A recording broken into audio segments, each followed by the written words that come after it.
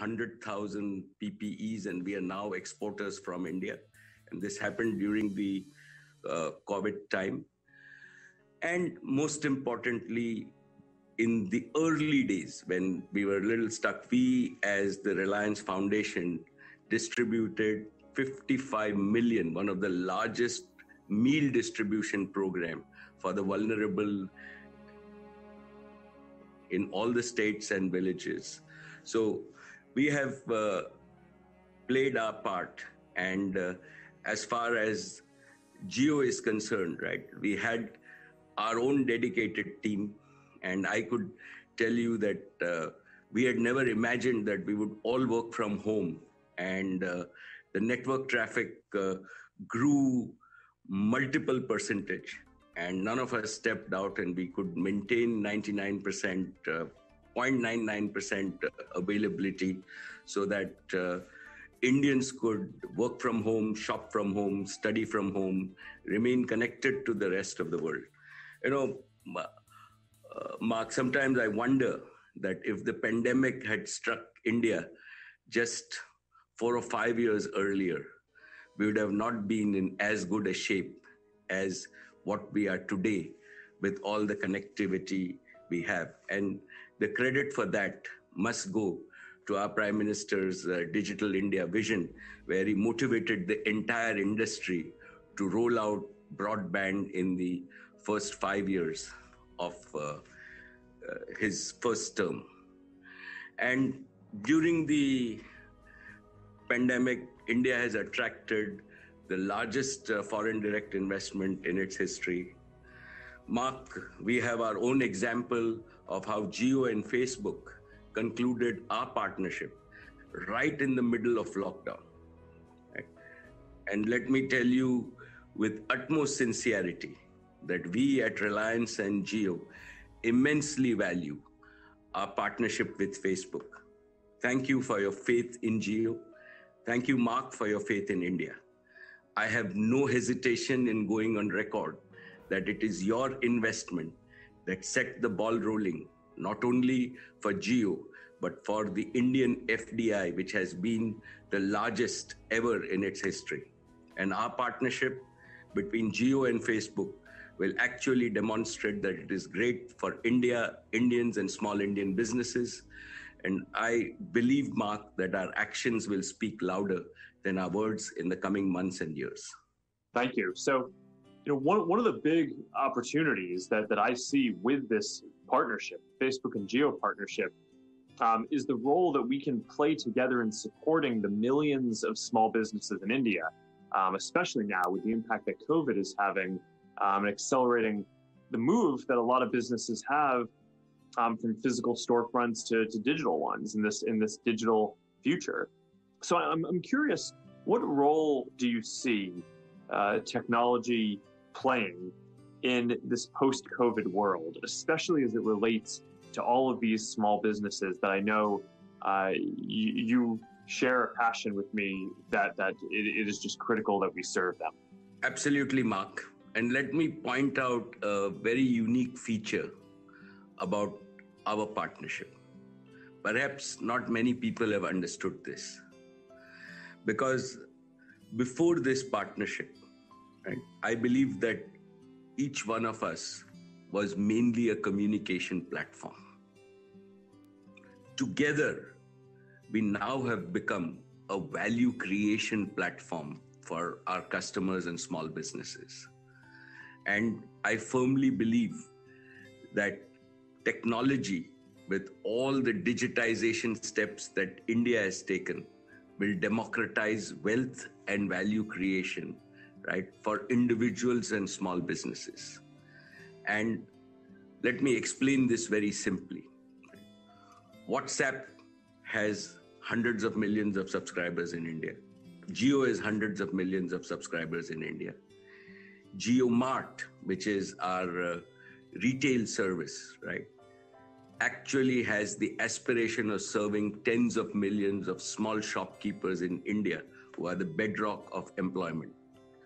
So what does this mean? This means Jio brings digital connectivity. WhatsApp, now with WhatsApp Pay, brings digital interactivity and the ability to move to close transactions and create value. And GeoMart brings the unmatched online and offline retail opportunity that gives our small shops, which exist in villages and small towns in India, a chance to digitize and be at par with anybody else in the world. To my mind, more wealth creation means more employment, more business. And we together and our platforms and the tools that we will provide to small businesses and to individual consumers, I believe will drive India to a 5 trillion economy and will make a much more equal India with more equal wealth growth at the bottom of the pyramid.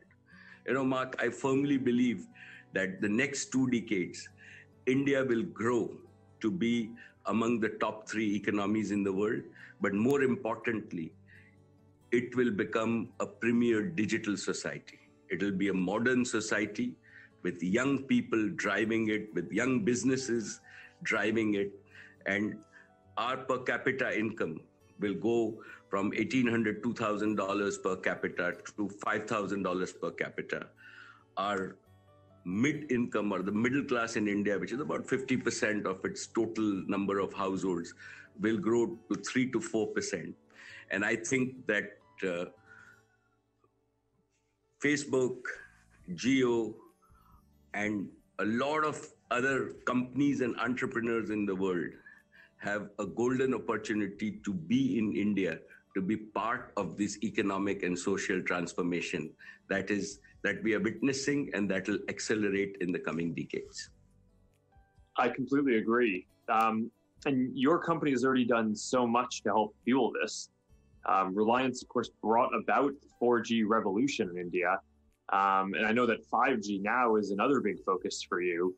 But what your company has done I think has been truly remarkable in helping to bring hundreds of millions of people onto the internet and bringing opportunity.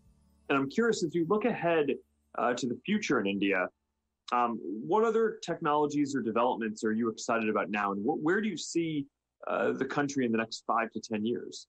Well, as I mentioned to you, Mark, I really see India accelerating as a premier digital society. I see us integrating both 5G, and just yesterday our Prime Minister has said that he wants every village and every Gram Panchayat. India has 680,000 villages, and we have a population of 1.3 billion people. And he wants everybody to be empowered on the information highway with high-speed fixed broadband, and which is happening. We also think that compute and very low latency compute is real, right? I think that there is a great opportunity for really bringing education and healthcare with the second generation reforms that were done in the last 6 months, right? We have a unique opportunity in terms of, and as Geo, we are connecting all the 1.9 million schools in India and the 58,000 universities. At any point in time, we will have in the coming decades about 200 million children or young adults between the age of 3 and 18 in our education system. And I think that in a span of 10 years, right, we can set for ourselves an objective really to reskill India, and the talent that you talked about, right, can improve 10x, right? Today, you're just seeing the creamy layer, but that's what technology can do to really make a better India and a better world. The same thing we can do in health and all the emerging technology and integrations where we can make sure that we deliver services and we deliver good proactive health. We've learned that, and I think we're going to use technology. We are working very closely with all the authorities to make sure that we provide the technology tools and backbone for even vaccination in the coming quarters, right? Using technology. So I think health, education, we've already, and I think that what India has done is, in a sense, we have democratized value creation with the drive of our Prime Minister. And you can see it in payments, you would see it in terms of making sure that technology is easily available, and we've made it affordable so that millions of people, even at this lower per capita basis, can use this in a large market. And with that, finally, I really see the enterprise and the enthusiasm of young Indians and the aspirations of young Indians and their confidence, right? That is really driving India. And that is why I think that the next 2 decades are going to be historic in terms of the social and economic transformation. That makes sense. I mean, and you of course already talked about commerce and driving small business and entrepreneurship. And, it always blows me away that India has more than 60 million small businesses, and, millions of people around the country rely on them for jobs. And that's a big part of what I hope that our partnership can serve here. We support more than 50 million WhatsApp business app users globally every month already. And more than 15 million of these are in India. So, with communities around the world now in lockdown, there are a lot of these entrepreneurs who need digital tools that they can rely on to find and communicate with customers and grow their businesses. And this is just something that I think that our partnership can really help with. And of course, beyond the impact on small businesses, I just think that this year has reminded us of how essential technology can be as a tool for people to just connect with each other. Whether it's using the networks that your companies have established, or the tools that we've built to be able to have that human connection and find important information. And as you said, I can't imagine going through the pandemic 10 years ago, but if 2 decades ago, but when the internet was still nascent, it just would have been a completely different experience. And technology, of course, is allowing us to make sure that we can get accurate information out to people that has implications in health, like you're talking about, in education and helping serve people better. And I think it shows a lot of the promise for what's ahead. And I think we've certainly fared better now than we would have if the pandemic had hit us before. I couldn't agree more, Mark.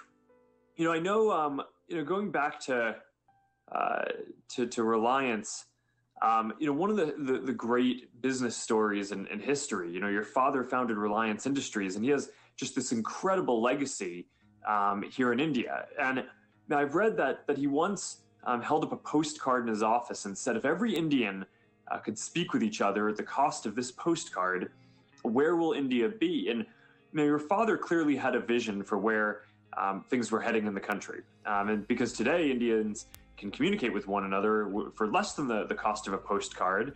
And that's what we've tried to do with messaging, and hopefully we can do that together with payments and make it so that people can use India's new UPI system, which I think is just great. It's a tremendous public good that the government has put out there.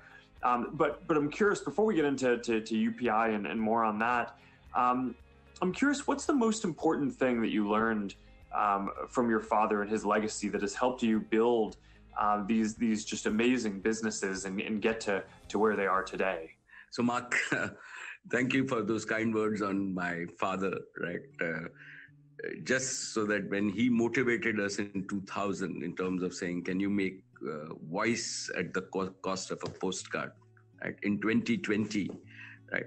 We're very proud that Jio has pioneered free voice. So all like 400 million people, and that's a tribute to his vision, are on our network have free voice. And as you said, my father was a son of a school teacher.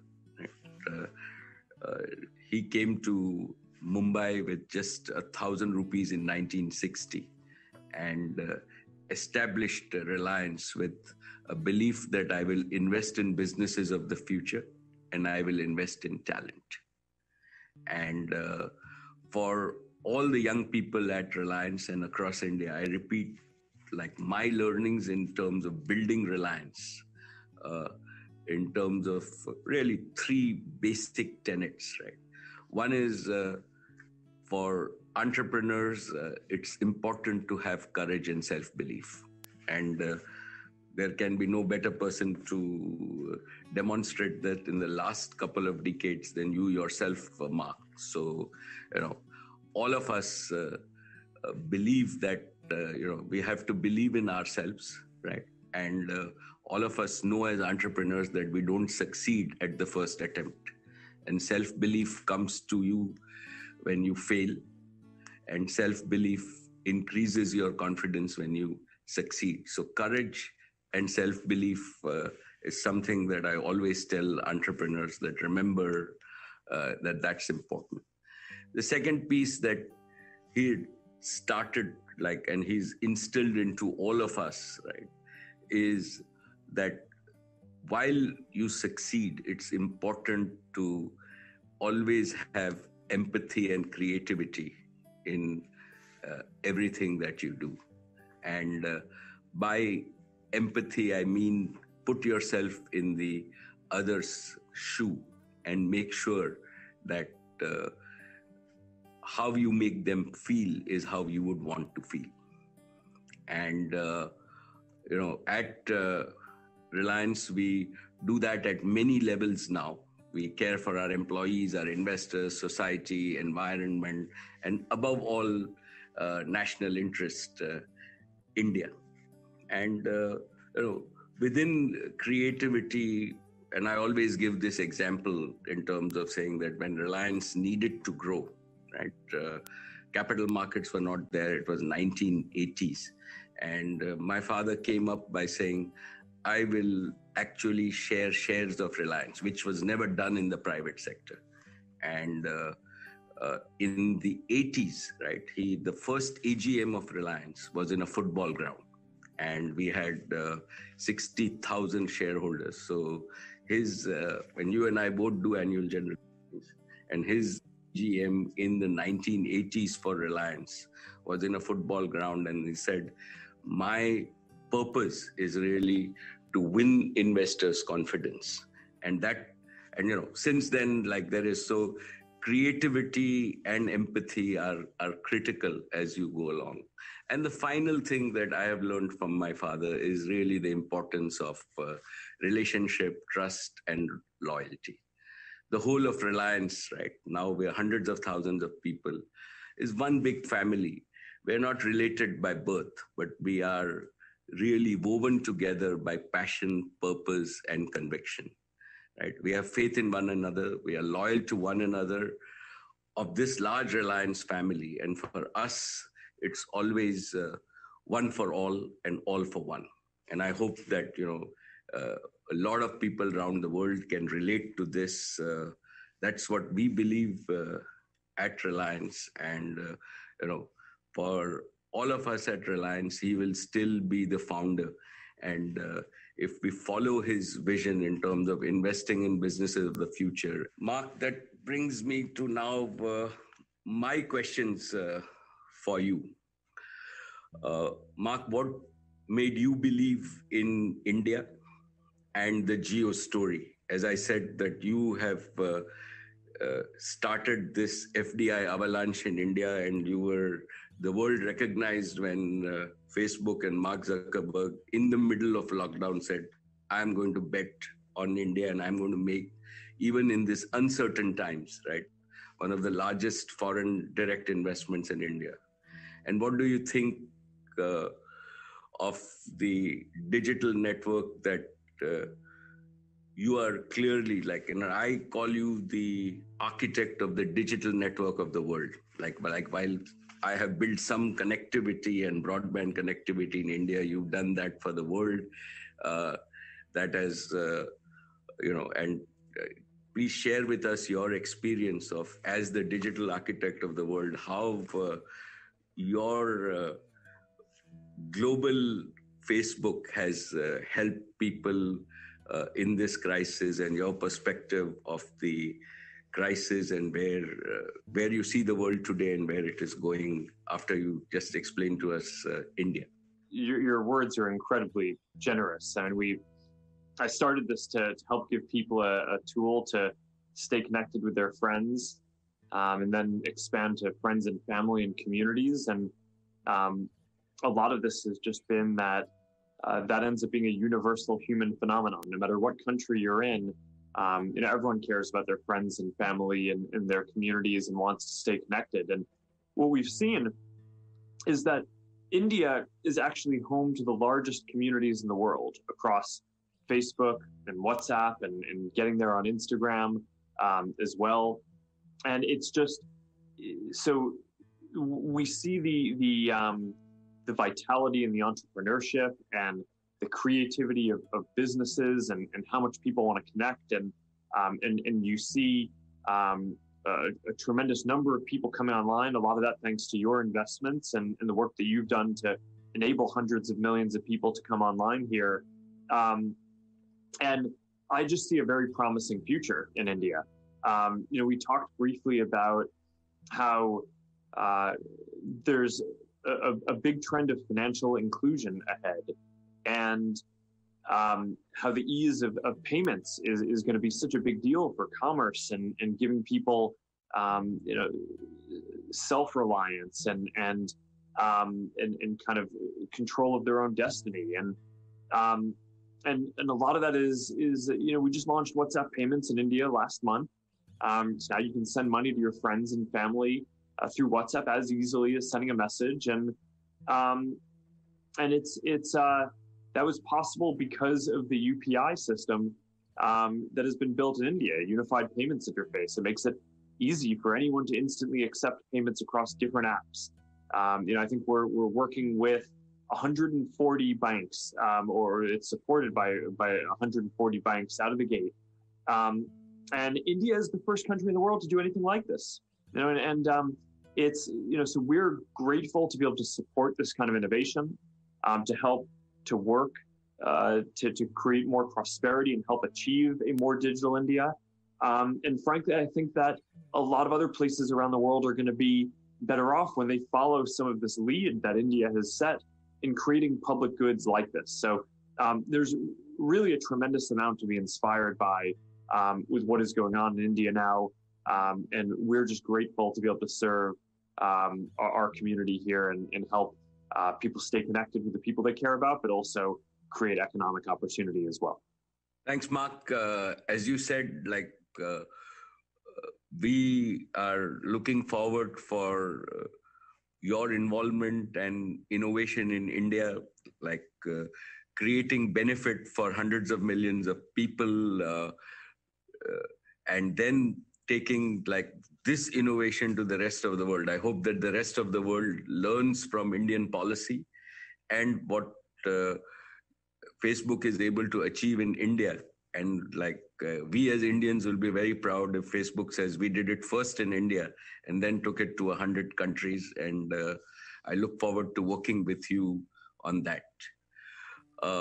Mark, while all of us would love to know your views on how the world is changing and what you and Facebook are thinking about and what you see the future as, and just give us your perspective, Mark. I think that there are a number of very important trends, but maybe I'll just talk about two. So one is that I think technology is giving individuals power and opportunities that were previously only held by large organizations. So we've spent a lot of time today talking about small businesses, but one of the things that I think is so powerful about the internet is it makes it so that individual entrepreneurs and small businesses can now have access to the same kind of tools for reaching new customers and doing sophisticated analytics and communication that previously only bigger companies would have been able to build up the capacity to do that. And individuals can now share their ideas online and get access to information in ways that previously only wealthier people or larger organizations would have had the capacity to share their ideas or get access to information at that kind of scale. And overall, I think that just makes people's lives better. It's incredibly empowering, and it's incredibly democratizing. And India, as the world's largest democracy, I think, again, it really makes sense to lead there, because just empowering individuals, which I know is something that you believe deeply in as well, is just going to be a huge part of what will hopefully create a lot of prosperity, as you mentioned, in the decades ahead. The other thing that I'm excited about, which is maybe more of a technological vision for the future, there are a lot of interesting technologies, but one trend that I focus a lot on is that as people, we're always looking to connect with other people and share our experiences in the richest way that we can. So, if you look back to the beginning of the internet, most of the internet was text, right? And that we could text each other, chat, we could share our experiences. But then connections got better, and then we got to photos being the primary way that we shared. And the old saying, a picture is worth 1,000 words. Now a lot of sharing is through photos, and now we're on the next step with now great 4G and coming 5G networks. Video is really becoming the primary way that people share. Anyone can largely capture something on their phones and can share it and stream it. And increasingly, people are able to consume that. And video is just a lot richer of a medium than photos even can be. Right? When my daughters took their first steps, I wanted to capture a video of that and share it, not just a photo. But I don't think video is the end of the line. So a lot of what I'm focused on is helping to create virtual reality and augmented reality. So that way we can share not only kind of a video of an experience, but you can use virtual reality to go into an experience and feel like you're right there. You can have holograms of digital objects that can kind of be as realistic as the physical objects that are there. Maybe in 5 or 10 years when we're having this conversation, I'll just a hologram version of me will be sitting on the couch next to you instead of having to do this over a screen, and it'll feel a lot more realistic. So I just think that that's going to be incredibly powerful, and that the power of virtual and augmented reality is they deliver this sense of presence. You feel like you're right there with another person, which really will be kind of the ultimate in human connection, and it will give people the opportunity to work and to connect no matter where they want to be. So that's something that we're very focused on and invested in, and I'm just very excited for the future. And on that note, let me maybe just wrap up and just say again how grateful I am for everything that you and your companies do, and for the partnership. I do think that in so many ways, not just Geo and the technology platforms, but the other businesses that you've built, you've had such a positive impact on improving the quality of lives for hundreds of millions of Indians. A big part of why I was excited to partner with you is there are not many people around the world who've just gone industry after industry and revolutionized them and improved them, and continue to do it and have that hunger to improve the lives of so many people. So I just have a deep admiration for that. And I am really looking forward to working together over the coming years and decades to make sure we can serve people in India as well as possible. And hopefully a lot of those advances will be expanded outside of India as well to help people around the world. But I'm incredibly grateful for your partnership on this. And thank you for joining me for this inaugural Facebook Fuel event today. Thank you. Thank you very much, Mark. And thank you for sharing your awesome vision of the future. You started this with saying that on Facebook you would see the India-Australia cricket match, right? I look forward to a day when Facebook will take me with everything that you explained on virtual reality, where I can, sitting in Mumbai, be in a stadium in Australia. And I'm sure that day with your digital architecture and leadership is not far away. Thank you so very much for having me.